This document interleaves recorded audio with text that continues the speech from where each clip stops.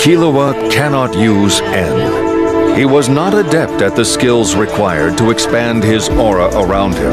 Killua must rely on his incredible reflexes, as well as his strength, to react with desperate speed and dodge the enemy's attack at point-blank range.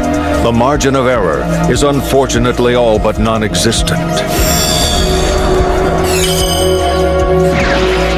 But this time, he did not dodge it. This way, he could determine the bullet's trajectory. Okay. This is all within expected parameters. The bleeding's completely stopped where the fleas only grazed me. I'm betting those things must secrete some kind of special anticoagulant. I can't afford any more bleeding wounds, but I won't let him get away!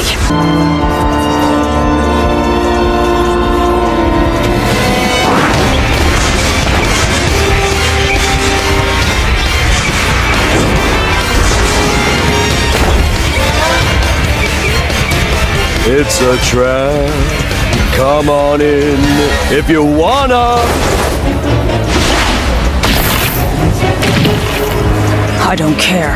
Die.